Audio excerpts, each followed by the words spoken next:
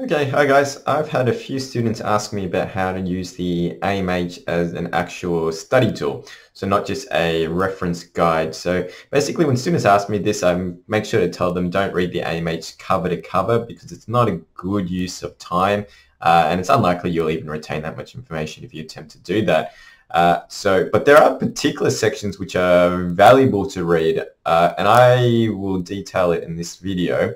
What I like is basically the stuff before the individual drug monographs, so relating either to the class effect or to the actual disease itself. So here, for example, we're under combined oral contraception. So all this stuff right here before we get into the individual drugs is good. Pay particular attention to the precautions and anything that is contraindicators. That's very commonly pops up on both the oral and written exam for interns. So say, for example, this has popped up a few times, and I'm pretty sure it's in my book somewhere. So say someone's put on a combined contraception pill, and they had a history of VTE. So if you didn't know that, you would see that here. Pretty sure that was in an exam not too long ago. Same thing with, say they had a history of migraines, and then you need to know that it's contraindicated. So stuff right before the individual drug monographs are good, like all this.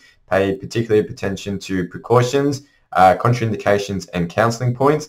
Not the best use of time to go to the individual drugs, as you learn most of what you're going to learn anyways from the class effect, and MemoriseMedicine.com is better for learning individual drugs regardless, whether you can commit it well to memory here or not, which most people can't if all they're doing is just reading it. What I also like is the actual diseases when they talk about that. So say if we go to the chapter on cardiovascular, and then say if we want to learn about hypertension. So this stuff here is good. So some of this possibly can pop up in your oral or written, more commonly probably your written exam, when they kind of ask you about the individual, when they ask you about the actual disease state. So here you can have like the guidelines on when to treat, what targets we're looking for, what to do if the treatment hasn't worked. So these is all pretty useful for both the written and the oral exam. So pay attention to all of these sections right before the individual drug monographs. And like I said, pay attention to the actual disease, contraindications, precautions, counselling points. Don't be reading, well you can if you want, I can't tell you what to do, but not a good use of time to then be going to like captopril, reading all this, enalapril, reading all this. One, because you're unlikely to retain it, and two, majority of what's really there is in the actual ACE inhibitor section. So here in the actual ACE inhibitor section, they'll go through most of the things that you do need to know, like the mode of action, the indication, contraindications. So this is a good one to know. Possibly that can pop up in an oral or written exam where the patient is of Caribbean descent. So you need to know that it's unlikely to be effective. You don't need to go to the individual drug monographs to know that though. Even though it's there, it's all in that one spot though, under the ACE inhibitors one, as opposed to learning it in each individual one. Now it is good to be familiar with the individual drugs, but MemoriseMedicine.com is better for that than just clicking on these, reading all these ones in the AMH. Not a good use of time because you're unlikely to kind of retain it because you're not really testing yourself. Now, there are some individual drug monographs which are probably important to read. I would recommend them for the drugs that are low therapeutic drug index drugs that are common.